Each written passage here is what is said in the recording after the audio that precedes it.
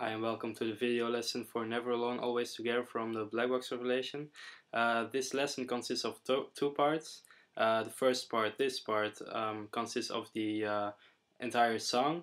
The second part consists of the solo. So if you just want to learn the solo, head over to the second video.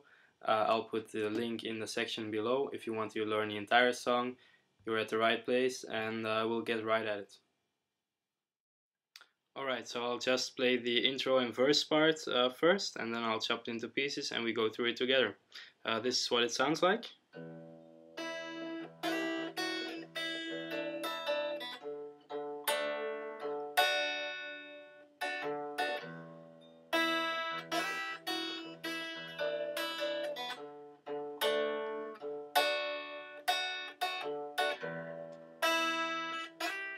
And so on, it's always the same. I will go and take a look at it. Alright, so we start at the 5th fret, 2nd string.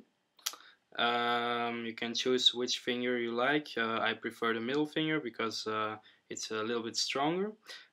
So you play the open E, the top string, and then you play the two bottom strings at the same time, so you get your both fingers and you pluck at the same time, so you get this resonating sound. Alright, we're at the 5th fret, and then you play open again, and then you slide to the 8th fret, and then you go 7, open, 5, right? So 5,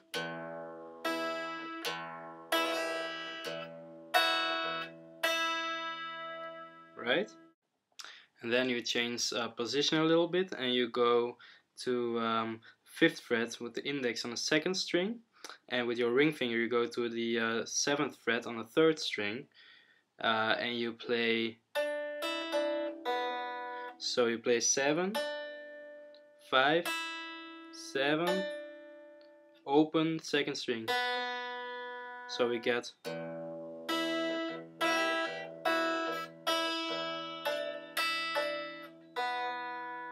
Alright, so that's the first part, not too hard. And then we go actually to a power chord shape, and we go to the 5th fret on the A string, and then 7, 7 below. So you play the 5th fret, just that string, and then you pluck again with both, with your index and your middle finger, the both on fingers on 7th fret. So, and then you keep your index on the A string, but you drop your two fingers just one string lower. So still 7, 7 below each other, but on the G string and the B string. So we got,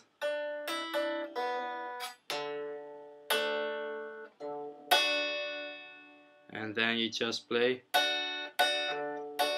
So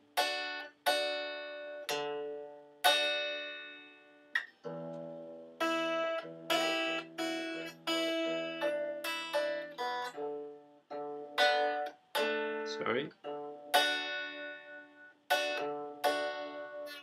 Alright, so and he plays a little bit with the amount of times he plays both things, so he can play or just play once. That's he changes it in the song. So that's actually the basic part, and that's the biggest part of the song. So you already know that. Congratulations. And now we head to the bridge part between the chorus and the verse. So after a couple of times, after after the last sentence of the verse, he plays this.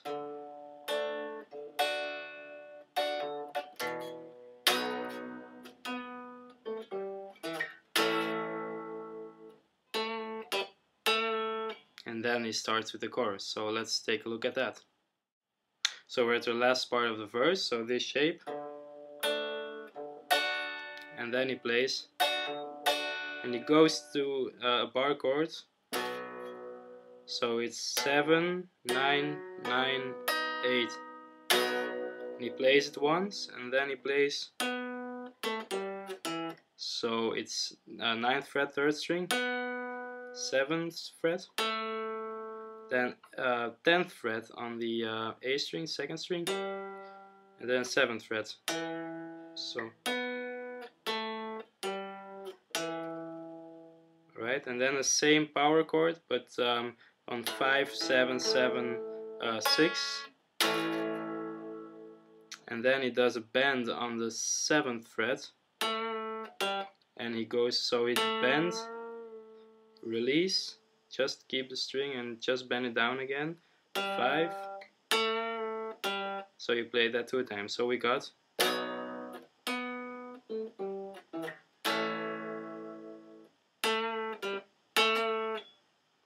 right, so and then the chorus starts. Alright, so we're at the chorus. I'll just play the chorus very quickly and then we go through it. So this is what it should sound like.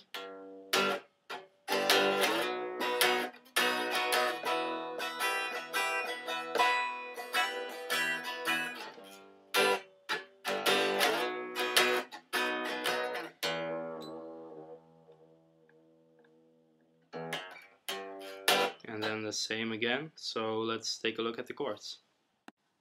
Alright, so the chords are a bar chord at the 3rd fret. So it's a 3, 5, 5, 4. And then you go up to the 7th fret, same shape, 7, 9, 9, 8. And then you go one step below, still 7, 9, 9, 8, but just one string lower every finger. Alright, so he plays, during the chorus he plays just the top string and then, so open, down, mute, down, up. So, and then when he goes up, he slides up to the 7th fret. So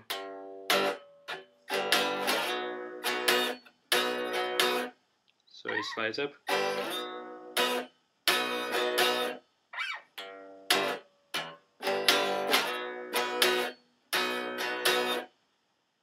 So, right, and then he goes down, and you release your middle finger for now. So you play up, up, down, and when you go down, you put your finger on the 8th fret. So, and then up, open, down again, close. And then, so he does it a couple of times, so just pay attention now, you know how it goes. So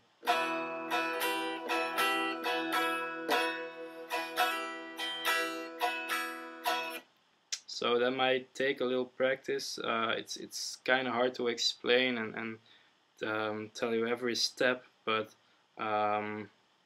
that's what it should sound like. I'll play it once more very slowly. So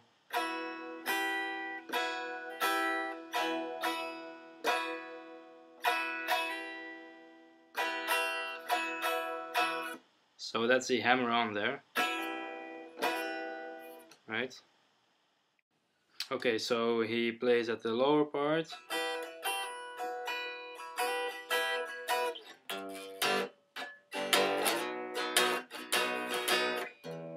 So you just go back to the 3, 5, 5, 4 chords, up to a 7, and then you play the open E, and you use a whammy bar. If you have a whammy bar, use it.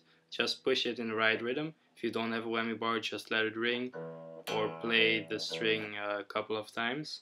And then after the open note, he plays to start again. So he hammers on the top string on the 2nd fret. So and then he starts playing again the same piece, still the whammy bar, and then after that part the verse starts again. So he just plays. That's it, and that's the entire chorus. You know all the chords you should know. You know the shapes and the order. When he plays this low chord, he plays like we just saw the hammer on. So this, but he plays a hammer on pull off too sometimes, so that goes. So that's practically the same. You can just practice that. You can just choose when you play what, or listen to the CD.